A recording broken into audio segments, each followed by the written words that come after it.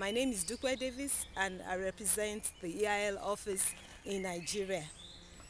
For the volunteering programs, we place volunteers in different projects depending on what the volunteers want to work. So we have projects with working with children, if you are interested in teaching, preschool, high school, primary school. We have that. We have projects with working with orphans, project with working with challenged children, HIV, whatever you are interested in as a volunteer, even we can work things out for you. We will place volunteers with host families, and in this host family, you learn a lot about the life in Nigeria, the way of life, the culture, the way of dressing, interaction. So the homestay family is a way where you really learn a lot about the life, the experience, and the way of life in Nigeria.